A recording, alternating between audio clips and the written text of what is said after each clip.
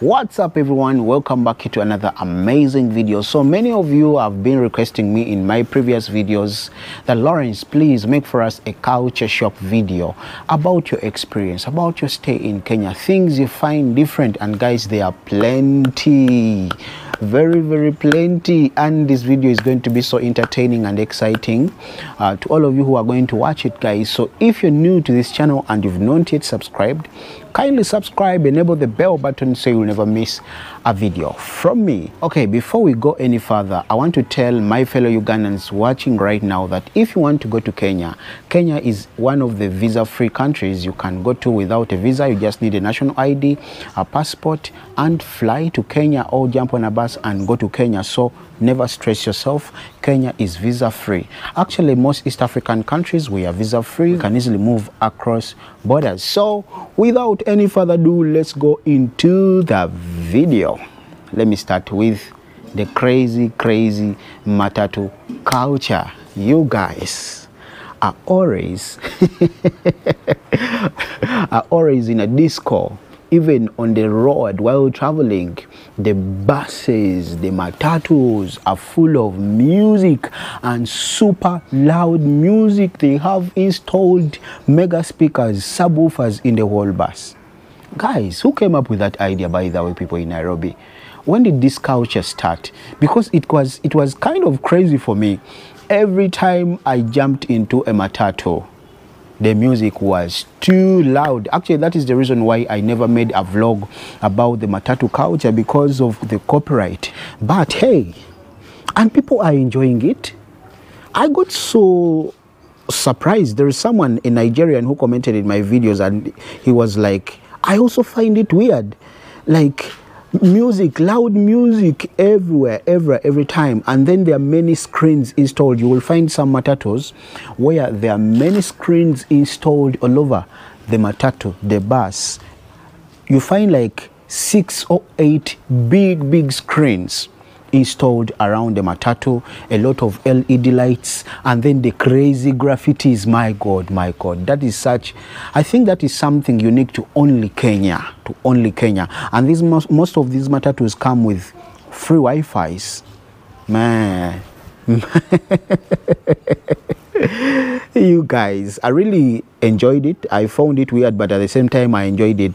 I remember there is a time I was on a matatu and I was dancing to the music, and some people saw me and laughed. If you watched my trip from Mombasa, when I was traveling back from Mombasa, I jumped on a super metro and I was vibing to the music seriously while vlogging, and some lady was laughing at me in the video. You'll go and spot that. But there are some matatus which don't have loud music like the super metro. And by the way, in the super metro, when you're even receiving a call, when they get to hear that you're on a call or you've received a call, they will lower down the music. But other matatus, they don't lower down the music. And I observed that mostly it's the youths which take these matatus, guys.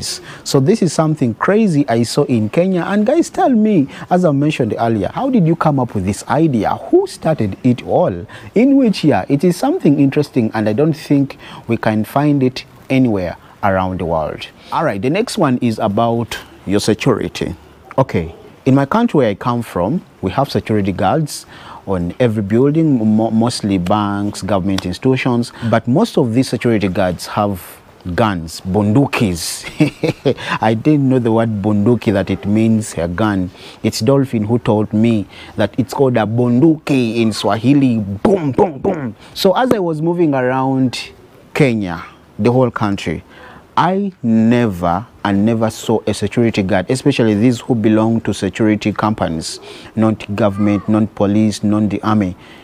Those guys don't have bundukis, but in my country, they all have, most of them have bundukis. Every time they are on alert with a bunduki, but hey, we don't have crazy shootings like that much as they have bundukis. But it is something weird I saw in Kenya. It was different. I remember even Dolphin, when she was in Uganda, she was like, hey Lawrence, why is it that every security guard I'm seeing has a bunduki, has a gun? And I was like, yeah, that's a culture here, because they are guarding, especially those who are guarding banks, those who are guarding businesses, you know. So they have to be with a weapon just in case of any attack. They can You understand? Then one other thing I realized, Kenyans are so patriotic. You guys love your country. I think 70% of people I met in Kenya, all over, everywhere I traveled, I saw that you guys have a Kenyan bracelet. Yes, a flag, like this bracelet I'm wearing, but as a flag of your country. I saw that everywhere, even in the deepest parts of Kenya. I went to, for instance, I went to Marafa, deep inside in Malindi. Marafa is like two hours away from Malindi. We went inside there to Hell's Kitchen, and I found some people there with these bracelets in the flag of, with the flag of Kenya. Now me, I have this one. I bought it at the Masai market. It has the flags of East African countries. We have Uganda, we have Tanzania, we have Kenya. Yeah, I think next time I'll buy one including all the other new member states of the East African community. But I really admired this culture. You guys are so patriotic. You love your country, and the spirit is so, so high. Okay, another thing I noticed is you guys are really so much into environment conservation. There is a lot of green around the city and even outside the city. So much green, and also the green parks. Super well organized green spaces, guys. Okay, I never got a chance of visiting these parks, especially the Uhuru Park, because it was under renovation. Your parks are really so much organized, and they have free Wi-Fi. There is free internet, guys. You have a lot of green spaces. And also I came to learn that cutting a tree in Kenya, you need a permit to cut a tree. In case I want to cut this jackfruit tree behind me here in my home, I'll have to go and get a permit from the government. If I cut it without a permit, I can be arrested. I thought those things work only in Europe, but I'm happy to see it just close by, just next door. Our neighbors are practicing this, and it has, I think that is one of the things contributing to the greenery around Nairobi and in Kenya at large. Also about trees, I realized that you guys don't use charcoal so much. Okay, some people who use it, they use it illegally, and if they are caught by authorities, they fail some years in prison. And many families can afford to buy gas. I think your government made it affordable so that people don't cut down trees, because every family I went to, they have a gas cylinder, a small one, big one. Everyone can afford it. Even the poorest people I visited, even the poorest homes I visited, at least I found there a gas cylinder. So I think this is something Kenya is really doing well, and many countries here in the region, I think, are going to learn from you. And still on the side of environment conservation, I realized that you guys no longer use plastic bags, polythene bags. In many places I went to, I was never served in a polythene bag, apart from when I went to Gikomba market.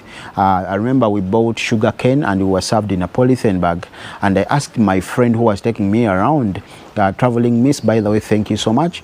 And I asked her why. I thought polythene bags are banned here.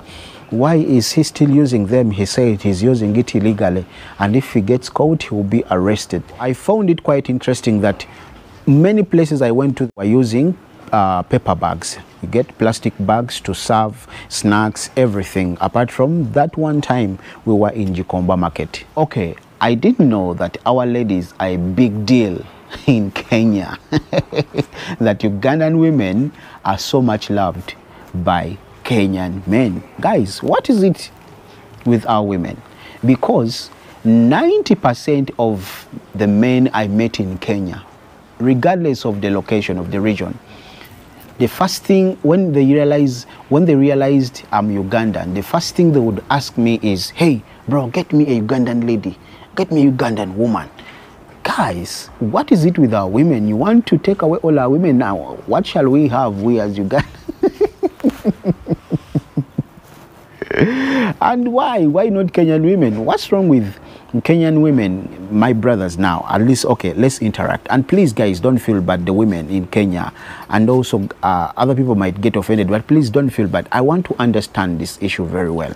I think I'm going to make a whole episode about it. I'm going to look for Kenyans in Uganda, and we have a whole episode about it. Guys, what do you think about that?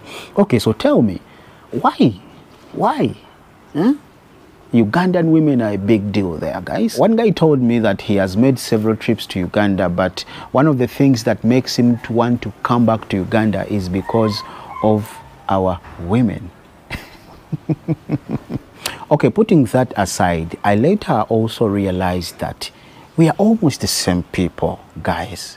Yes, because I would be walking on the streets of Nairobi and I hear people speaking a language I'm familiar with, one of the languages in Uganda. For instance, some languages in the eastern part of Uganda and I think the northern part of Uganda. Actually, you also have the same names. I would hear people on the streets called Cheng, what, and we have the same names back here in Uganda, guys. So we are one people.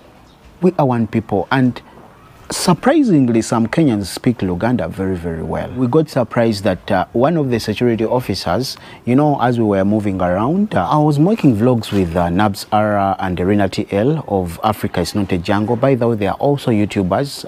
Go and show them some love. I'm going to link their channels in the description down below. They are also Ugandan ladies, very, very beautiful. For those Kenyan men who love Ugandan ladies, you will really enjoy their content.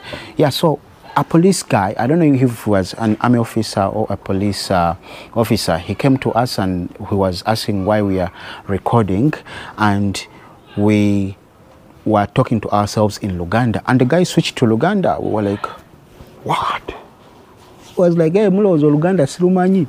You think I don't understand Luganda? We were all blown away, guys. And also, guys, there is a lot of police disguised in plain clothes on the streets of Nairobi. I think this is the reason as to why there is not so much crime rates in Nairobi, because people were scaring me about safety, your phone, your camera, what, but I never had any bad experience. I think it's because of that reason, because there is a lot of security in plain clothes on the streets of Nairobi. I realized that like 3 times, because people were coming to me and asking me why I'm recording. Then they introduce themselves as police. They show their badge. Yeah, and I really want to commend the Kenyan security. Kenyan police is not in a panic. When they see that you're doing something on the streets, which is a bit unusual, they approach you and introduce themselves. They are more professional. They are professional. And I found them friendly, because sometimes I would be walking around recording and then police comes, hey, YouTube, what's the name of your YouTube channel? What? You get, but some of them never wanted to be in the camera. So you guys, I really commend you for that. But I also realized that Kenyans don't like their security.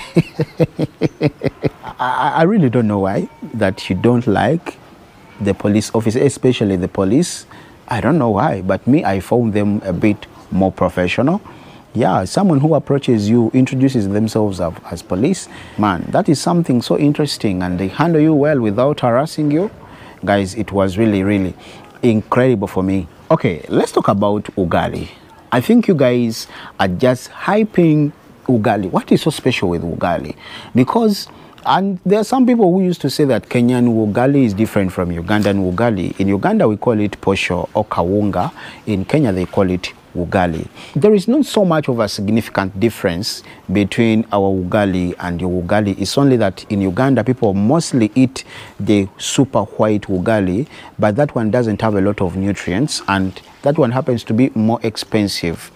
But the one in Kenya was a bit darker than the one in Uganda, but it was all the same because we also eat it. But I think in Kenya it is so much of a delicacy, mostly with sukuma wiki. For us, the matoke, we enjoy it mostly with peanut sauce and also smoked beef stew. So the ugali thing, I thought it would be so different from ours, but it was all the same. For me, that's what I feel. Ugali was almost the same, though one thing I realized, guys, your food doesn't have so much sauce.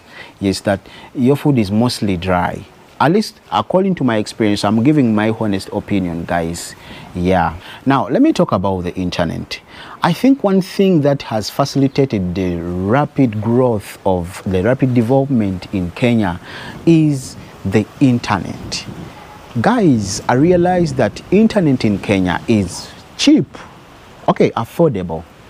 Everyone can afford to buy internet, you get, and everyone almost has a smartphone.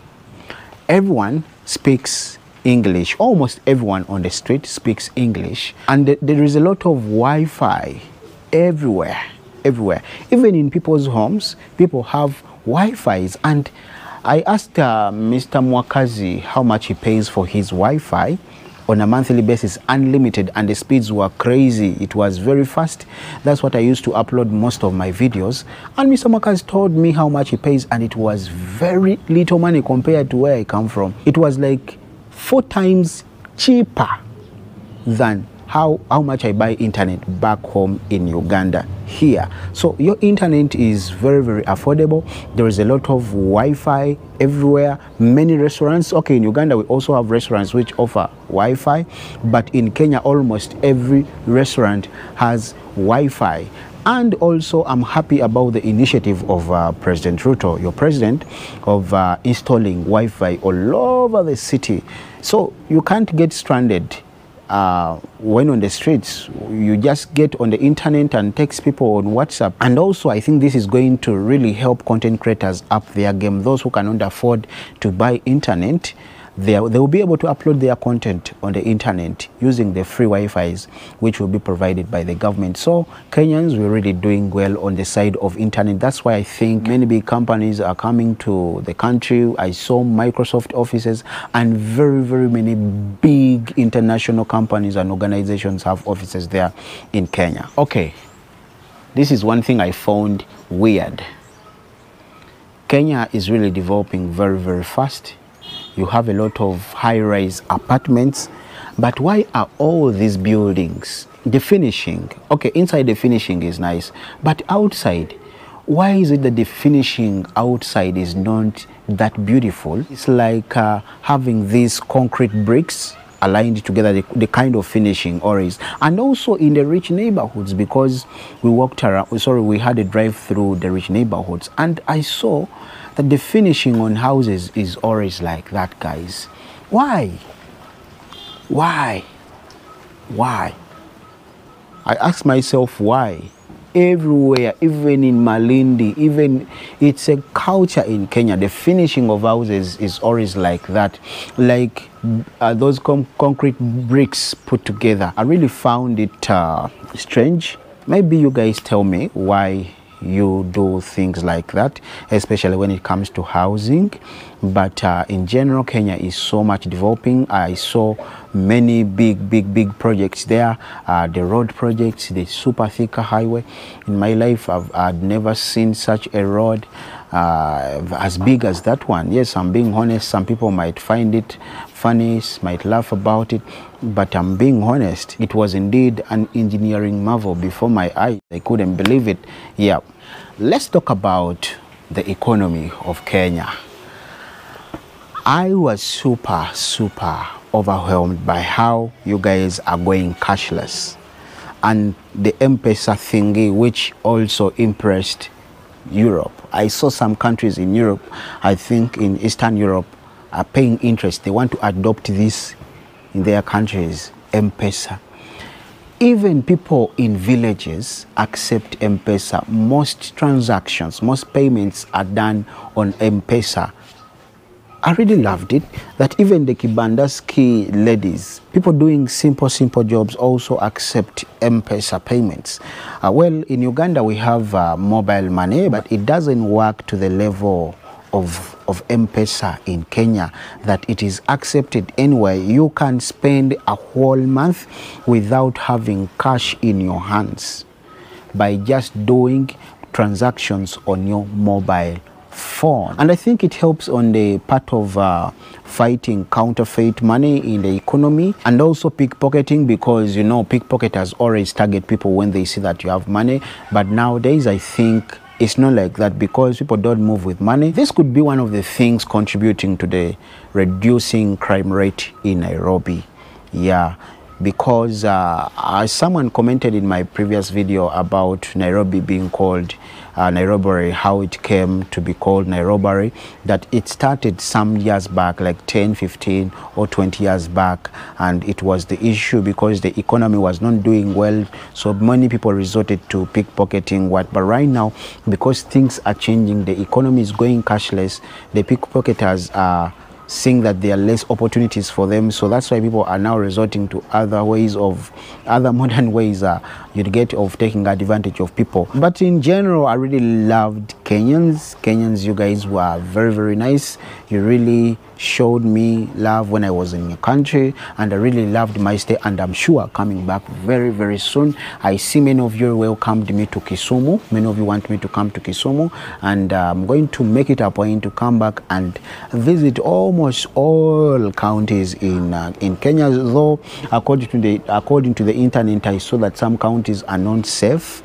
Yeah, maybe guys, you should tell me in the comment section when I come back which parts should I visit and other parts I should not visit. Please let me know. And also guys, I want to thank everyone who has contributed to my dream of buying a drone. I remember some time back I put up a post on the community, and also in my previous video I talked about it, and I saw some of you sent some transactions to my Mpesa and also my Ugandan number. Thank you so much, and please, we really still need money for me to acquire this drone. If you can, if you're willing to help me, I'm leaving my phone numbers on the screen there. Kindly send anything you can. Every amount of money matters, regardless however small it is. Thank you so much. May God bless you in advance, and tell me what you think about my experience in Kenya. Leave your thoughts in the comment section, and if you've not hit subscribe, kindly subscribe, enable the bell button so you'll never miss amazing videos from me. And let's meet in this video here. Yes, click. All right, let's meet here.